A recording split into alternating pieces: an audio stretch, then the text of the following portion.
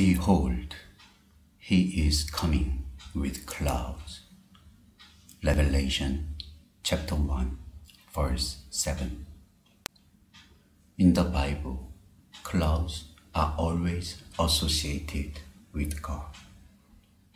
Clouds are the sorrows, sufferings, or providential circumstances within or without our personal lives, which actually seem to contradict the sovereignty of God. Yet it is through these very clouds that the Spirit of God is teaching us how to walk by faith. If there were never any clouds in our lives, we would have no faith. The clouds are the dust of his feet. Nahum chapter 1, verse 3. They are a sign that God is there. What a revelation it is to know that sorrow, bereavement, and suffering are actually the clouds that come along with God. God cannot come near us without clouds. He does not come in clear, shining brightness.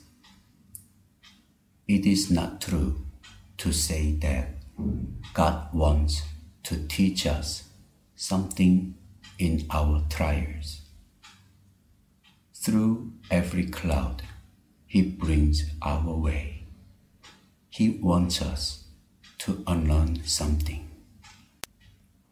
His purpose in using the cloud is to simplify our beliefs until our relationship with him is exactly like that of a child.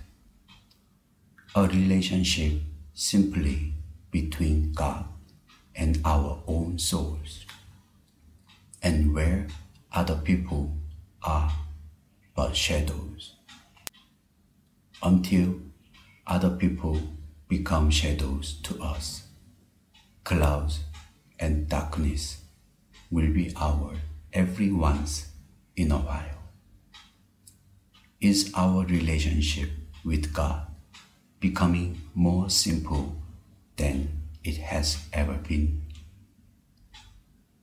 There is a connection between the strange providential circumstances allowed by God and what we know of him, and we have to learn to interpret the mysteries of life in the light of our knowledge of God, until we can come face to face with the deepest, darkest fact of life without damaging our view of God's character.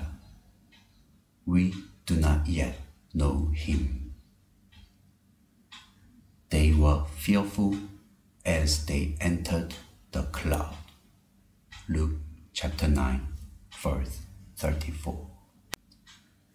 Is there anyone except Jesus in your cloud?